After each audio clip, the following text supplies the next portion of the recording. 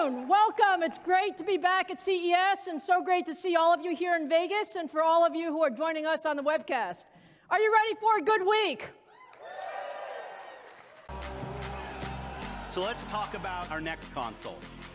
The most powerful and highest performing console we've ever designed. Together with our partners at AMD, we have co-engineered and custom designed a state-of-the-art processor.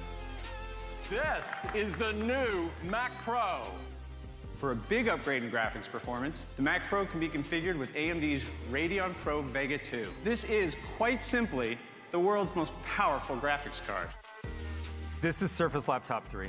The team has been working with AMD for quite some time to build you a custom experience. I'd like to introduce to you the AMD Rison Microsoft Surface Edition processor. We co-engineered this entire platform alongside AMD. It is incredible.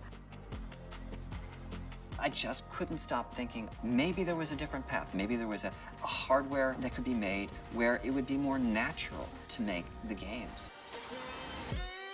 Ultimately, it's all about having the best games on the platform. So if you think about how much technology you needed to allow 4K and 5K to get out there, one of the big themes of this show is 8K. And when does 8K become real? And how do you really have the ability to create the content for that? And you're going to see some amazing technology for content creators today. And then AMD Freesync Premium, which designates support for high refresh monitors at 120 hertz and higher, and also support for LFC, low frame rate compensation. And then finally, we have the AMD Premium Pro. This adds HDR support with twice the perceived color volume and depth of SDR.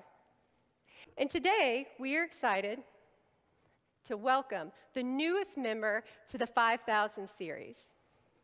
Please help me welcome the Radeon RX 5600 XT. The Radeon RX 5600 XT is the ultimate 1080p gaming card. It's built on RDNA, has 36 compute units, a game clock of 1375 megahertz, and a boost clock of 1560 megahertz. It's configured with 6 gigs of GDDR6. As you can see, in Call of Duty Modern Warfare, the 5600 is winning by 10%. In Division 2, we're winning by 15%, and Gears of War 5 is just as strong. To welcome it to the 5000 series. All the modern titles, we have the brand new 5600. The 5600 will be available January 21st for $279 worldwide at all of your favorite retail and e-tail sites. We introduced our 3rd-gen Rison as well as our Rison Threadripper parts. Just take a look at the data just for a second here. If you start at the bottom of the chart, that's our competition's best. That's what they're offering in the mainstream desktop market today. And then when you go to the 3rd-generation Threadripper and you see what we do with the 24-core and the 32-core device, there's just simply no competition.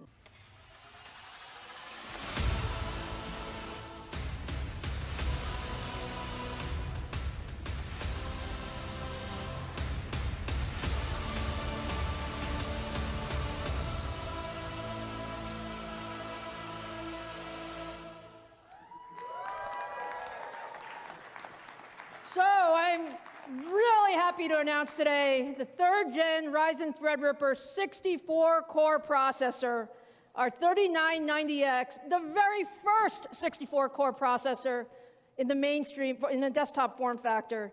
64 cores, 128 threads, up to 4.3 gigahertz boost, 288 megabytes of cache, all for $39.90, which is exactly what you would expect. I actually need 3 screens to show you what you can do here. Is that the Threadripper 3990X is much faster. You complete the render in 1 hour and 3 minutes, and that means 1 hour and 30 minutes. So if you are a content creator who's trying to push the envelope, you will save 30 minutes on a render like this.